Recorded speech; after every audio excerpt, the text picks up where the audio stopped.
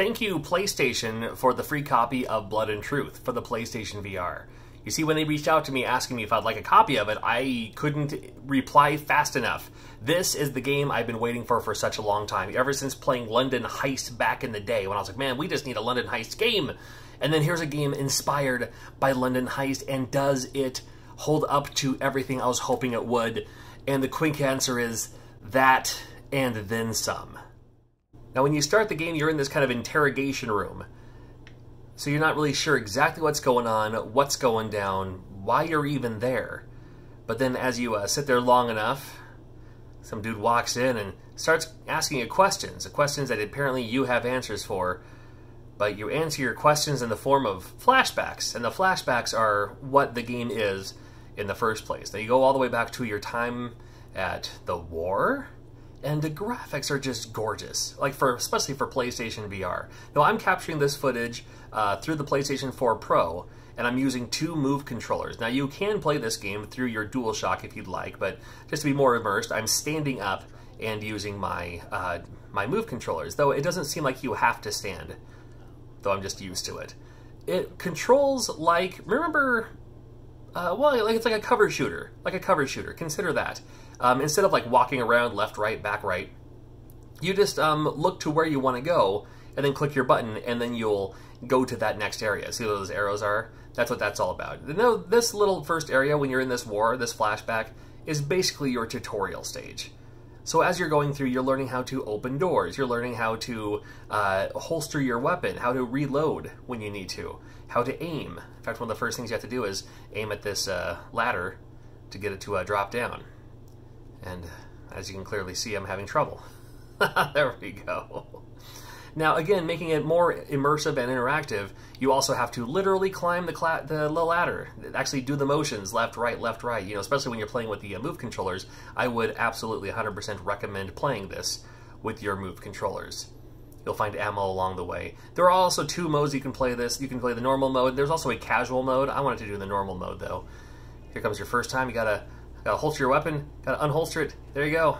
Little slow motion action, and you know, just like any other shooter. Now you can go cover shooter. You can also strafe left and right to block yourself. It is environmental 3D, which means you can duck behind this if they shoot at you, and you can kind of peek around the corners, maybe, you know, drop under a box, you know, lift your gun above the box, and, you know, hopefully get them before they get you back. I can't tell you how fun this was. I've been looking for a game like this for quite some time, and I love how environmental this is. I love how everything looks, and again, this is just the tutorial stage. Imagine what's going to look like later on when you're in, like, you know, modern day London as you're going through what you're doing here. Now again, through this tutorial, you're going to get these little shadows that talk about, you know, what to do next, where to go. You even have a little toolkit here that'll help you out along the way. You actually have to use some lockpicks.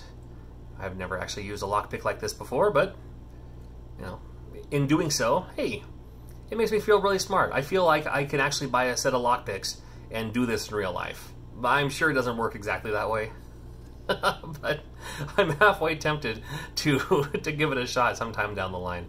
Partway through this tutorial stage, you end up, you know, rescuing the person that you're there to rescue in the first place, and it goes through this great cinematic here of just, you know, it's kind of like imagine like an auto-scrolling, but then still first-person shooter. It's basically like an on-rail shooter. It's like an on-rail shooter.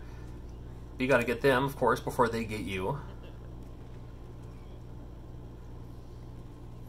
It's hard to just play the game, because all I want to do is just look around and look at the sights, look at the scenery.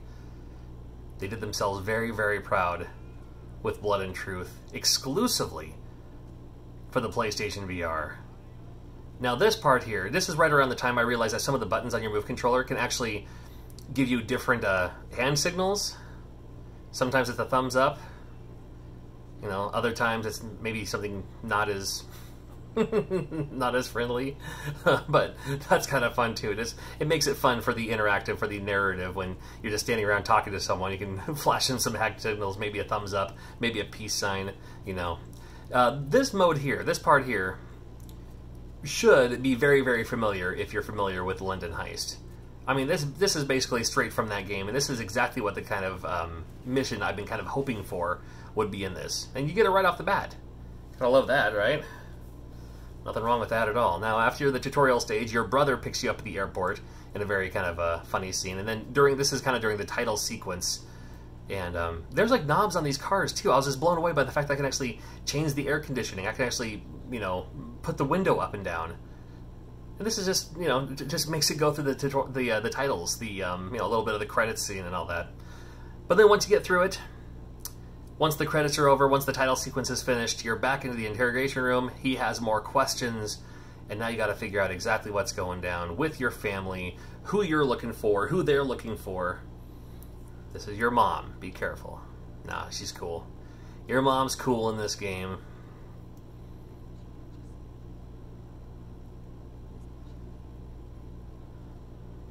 Of course, through the narrative, as the story unfolds a little bit more, you learn a little bit more about your family. You learn a little bit more about, you know, why are there bad guys after your family? What's going on? You know, why are there people here? Well, it all unfolds the more you play along. And you will be playing along for quite some time, because this is not a quick 1 hour, 2 hour experience that a lot of PlayStation VR games are. This game, start to finish, it's going to be a few hours to several hours. I've heard anywhere be clocked between 5 to 7 to 8.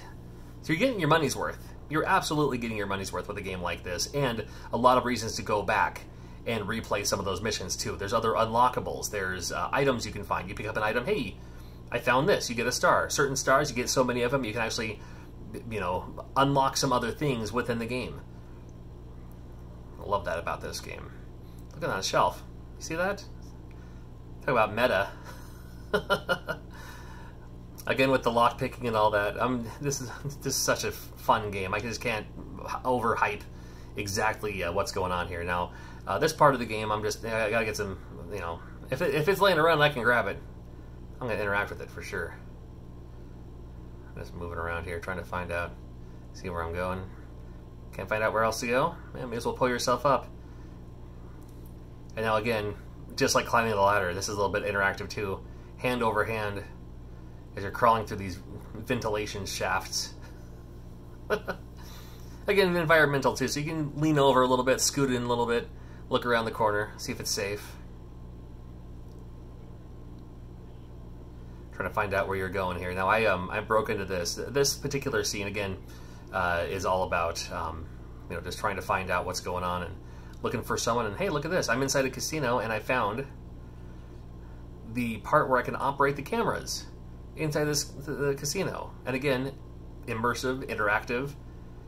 You can go to different cameras, use the joysticks to move around, look around. I'm trying to find a clue. I'm trying to find something, is what I'm doing in this part of the game. So it's not just, you know, like running, gunning, shooting, more talking. There's other elements along the way too, where it's like, oh, I can control the camera and I gotta find out what's going on. Reminds me a little bit like Night Trap in a way. Right, just going from camera to find out where you need to go next. Very, very cool, man. I'm so happy about this game, and it's one of those things I can't wait to go back, not just to, you know, play more of this game, but even to go back through the previous missions and play them over again. See what else I can find, see what other things I can find in the nooks and crannies and all that. Inside the casino now, I'm actually setting up explosives in a very interactive way. I got to put them up all over this casino, and they're going to keep on letting me know where I can put them down, where I can put them, where I can place them. That's good. That's a good spot. Good a spot as any, I suppose. Why not? Again, I just want to look around. Man, it's so beautiful. There's some other enemies down here too. In fact, the enemies that are kind of patrolling the area, they're preventing me from moving to the next stage of the area. Preventing me from moving forward. Fortunately, I'm hidden enough. There we go. A little bit of that for you. Alright, now I can move on. Now I can move forward. Very, very cool. There's another feature I want to talk about. It's kind of like the slow motion feature. These bigger guys here, you can do the slow motion feature, the precision moments, and take them out precisely, exactly where you want to take them out. And that's the way to do it too. So again, I have to thank PlayStation for providing me a free digital copy of this game. It's called Blood and Truth. It is available right now. And as we play some music on the dance floor, right now I'm doing this to create a distraction. Doesn't get much more distracting than this, huh? I encourage you to check it out for yourself. Available in stores. It's available for digital purchase as well. Whatever is easiest for you. If you want to have a physical copy to put on your shelf, please do. If you want to download it right now, play it immediately, please do. Either way you look at it, this is a must-own. This is a must-have. I can't recommend this enough. I have to say, I have to think about it, and I have to say, this might be the best PlayStation VR game to date. And I'm not kidding. It's that good. And if you dig PSVR as much as I do and love more PSVR content, make sure you're subscribed and check out the other PSVR videos I've done in the past. Till next time, we'll see you later.